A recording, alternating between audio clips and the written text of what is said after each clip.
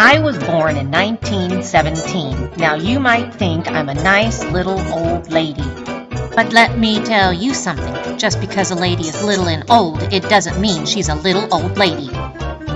Well, I once shared the stage with Isadore Demsky.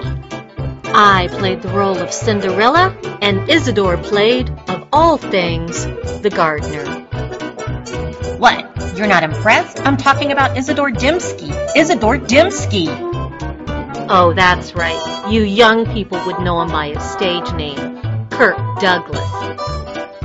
Yes, Kirk played the gardener, all of 2 lines, and I played the lead. I guess I peaked early. We all know what he went on to do, but I'm not here to talk about Isadore Demsky. He changed his name. Well, I changed my name too. I was born Anita Phones. That's it, no middle name. When I got old enough to know what I was missing, I gave myself a middle name, so I became Anita Elizabeth. That's after King George's daughter. She became Queen of England.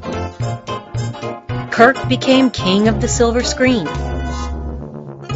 And I became Anita Countermine, mother to Alderman Terry Countermine, and Phyllis Fabosi, the stage manager for the Yarn Exchange. Luck of the draw, I guess. Real lucky.